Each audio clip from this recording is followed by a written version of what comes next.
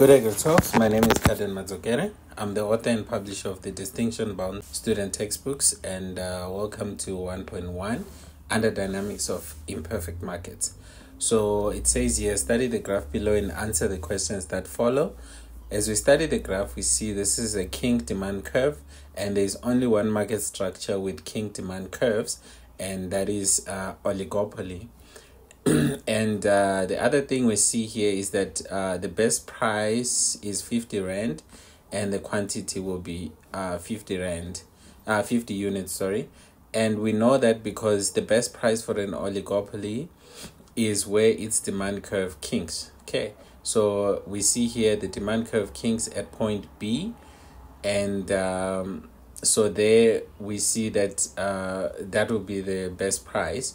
And if this oligopolist would increase the price, the demand curve at a higher price from where it kinks is highly elastic.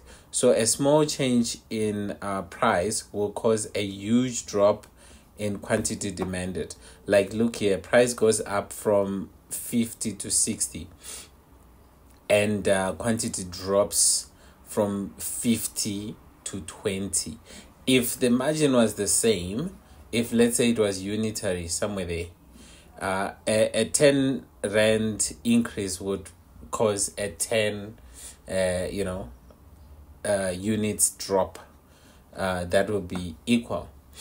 And if this 10 causes a 2, it happens if it was like this one here, where it's inelastic or relatively inelastic. This shows that oligopolies should not focus on price competition. They should focus on non-price competition, where they do other ways of trying to gain market share. All right, so with that in mind, let's go to the questions. The first question is, to which market structure is the kink demand curve related? And we answered that already. That will be oligopoly. Number 2, what is the output level in this graph above? I mentioned the output already. It'll be this one here, 50 units. So we write 50 units or just 50. Then what would the effect be? Okay, so this one requires some calculations. What would the effect be to total revenue? And take note on to effect to what total revenue. So tell us if total revenue is going to increase or decrease, and by how much. If the oligopolist increased his price from 50 Rand to 60 Rand, and show calculations. So clearly we are asked to show calculations. Now, nowadays you wouldn't find the sequencing like this, 1144. It'll be 11224. So this kind of a question can still be assessed, but it will be the last question of this data response, and it will be 4 marks. Okay, so the good thing about this kind of practice is that it exposes us to possible 4-mark questions. Just know that this and this can now never be on one data response, because we cannot have 2 4-mark questions in one data response question. They will make this one's 2-2. Okay, but the nature of this one, let's just answer. So if the price goes up from 50 to 60, at that, okay, let's find what is total revenue before it goes up. So 50 times 50, that's what, 2,500. And then, so if they increase it to 60 and 20, that's easy. That will be 1,200. So total revenue will decrease by the difference, 2,500 minus 1.2, that's what, 1.3.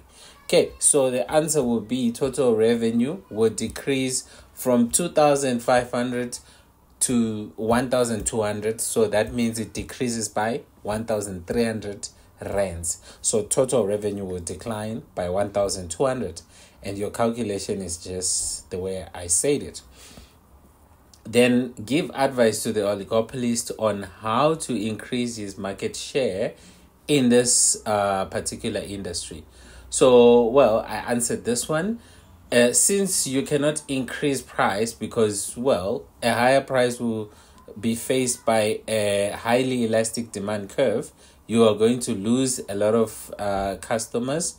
So for you to gain market share, for you to gain subscribers, because, well, this oligopolist, one example would be network service providers like MTN, Cell C, Vodacom, Telkom. Well, so advice that you'd give to, say, Cell C, in this case, instead of them increasing price, rather they should do non-price competition. So they can do door-to-door deliveries, they can extend their operating hours, they can do branding, anything that you can think of, which is non-price competition. Well, we're going to see a couple of examples if I project it. So which market structure is this? We said it's oligopoly, correct? Then what is the output? That's 50 or 50 units. Then what would the effect be? Yes, we said total revenue is going to decline by 1,300 because that's the difference between the initial and the one that would be if the price was to go up. Then the last question then says, give advice or advise the oligopolist on how he can increase his market share. Well, non-price measures to attract customers, increase their market share, build brand loyalty, product recognition and product differentiation, advertising and marketing. This can work. Then examples could be extending shopping hours or doing business after hours, doing business over the internet. Even we can say over the weekend, even on Sundays, people will subscribe to you because maybe some people work longer, like they work Monday to Saturday, and the only time they are free is Sunday.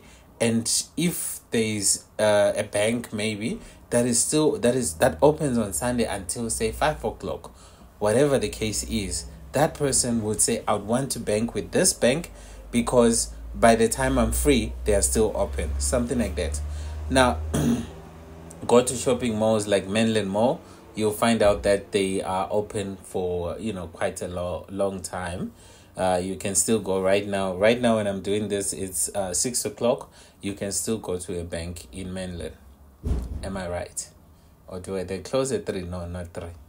Okay, offering additional services, loyalty rewards for customers. We see this quite often. Petrol stations, just think about it. Because I'm just thinking about oligopolies.